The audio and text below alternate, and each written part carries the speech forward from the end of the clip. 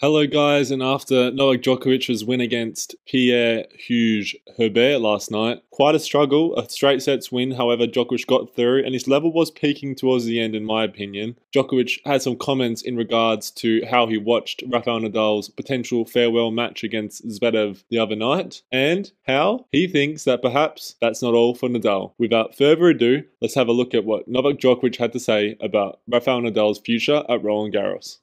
Hey, Novak here. We saw you yesterday at the stadium watching Nadal's game. Huh?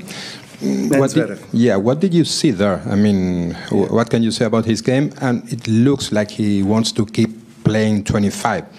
What can you say about that too? Yeah, it looks like. I think he played very well comparing to what we've saw from his performance in,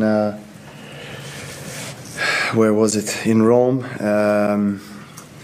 And where he played at Barcelona. I think he played really on a much higher level. And even though he lost in the straight sets, second and third were really close.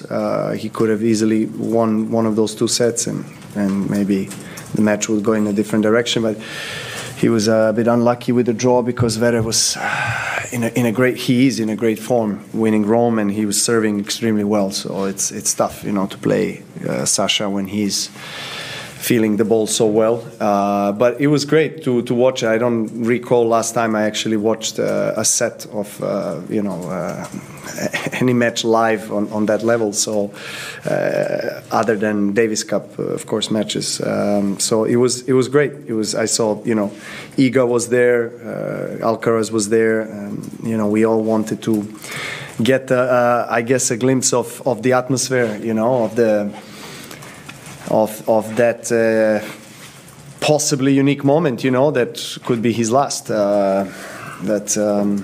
It doesn't appear like that. This video is sponsored by Soccer Atos. Check out their website for quality football and sports merchandise. Use code SPORT for 10% off at checkout.